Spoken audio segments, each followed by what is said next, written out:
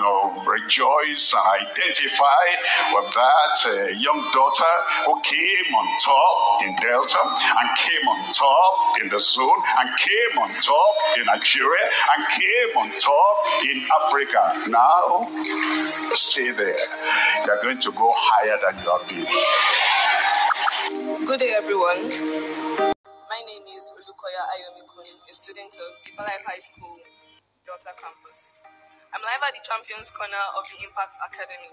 And with me is the African Spelling Bee champion, junior category, who scaled through the states, regionals, nationals, and finally emerged the African Spelling Bee champion. Hello. Hello. So what's your name? My name is Etuele Olozino Daphne. How old are you? I'm 13 years old. How do you feel being the African Spelling Bee champion? Wow, I feel great. I feel amazing. Like, this is one of my biggest achievements so far. So the feeling, it's indescribable. I can only imagine. Considering the fact you've gone through the states, regionals, nationals, what do you think was your edge above other contestants? That's a very lovely question. Okay, my edge above other contestants was first the God factor. Lots of people joined me in prayers. I trusted in God. I believed in Him. And I know that was one of the major things that played a role in my success. Next was my training. I was coached by Mr. Okwazu Clarkson. He has made a whole lot of sacrifices for me. Most of the time, I'll spend all of my siesta, most of my prep, and all of my sports time studying, going through word lists, studying the dictionary, making research, so on and so forth. So that also played a major role in my success. Next is me taking a decision to become the African Spelling Bee champion because, according to Pastor Dr. William Kumuyi, decision is the horse and run right into fame or shame. He further went on to say that nothing great was ever done without an act of decision making. Me taking the decision to do so, I also had to stay determined because Pastor W.F. Kumuyi said, by sheer determination, tiny might build thy giganticness. Wow. Me being determined, I also had to stay focused because the Lauka said, I think if I work at this, I want it badly, I can have it.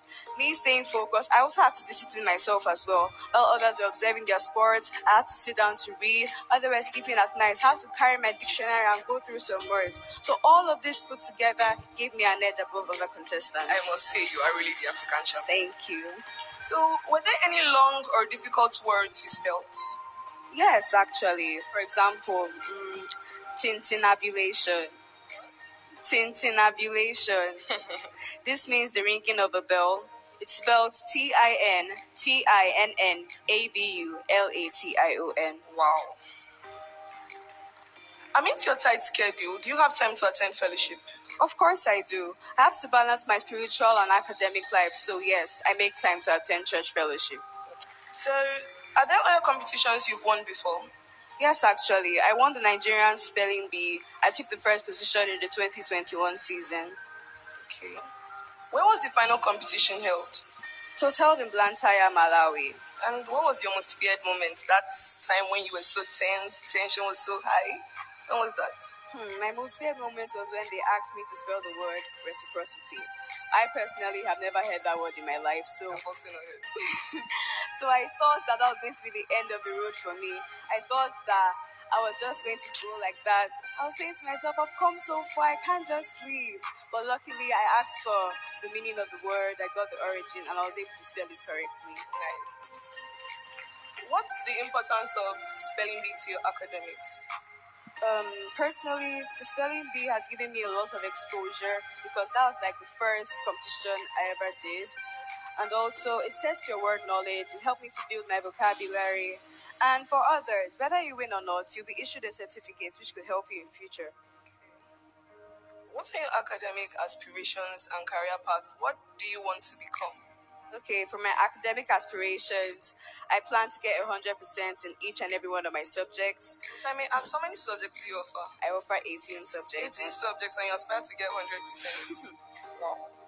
Then for my desired career path, I plan to study medicine in the future while specializing in either gynecology or pediatrics.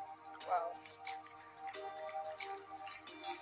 If you're told to advise the million youths watching right now on what to do on their academic paths, what would you say? Okay, first of all, I'll tell them that they should never give up because, according to Anthony Robbins, it's never too late to become what you might have been. And also, Thomas Edison said, many of life's failures today that those who didn't realize how close they were to success before they gave up. Next, I'll tell them to believe in themselves because John Mayer said, you may succeed if no one else believes in you, but you'll never succeed if you don't believe in yourself. Lastly, I would tell you not to be afraid of failure because the highest level starts from the zero level. And Abraham Lincoln said, failure is not a state of defeat, but a platform for regeneration and zeal for the purposeful in heart. Lastly, I would like them to keep in mind that every creature was created to be created. A man on a mission without a vision ends in a vision, and in all, quitters never win, and winners never quit. Thank you. Once again, I am Olukoya Ayomi-kun from Deeper Life High School, Delta Campus, and I've been talking with the current African Spelling Bee champion, Miss Etwele Elzino, and from our African champion, Bye. and from me, see you next time.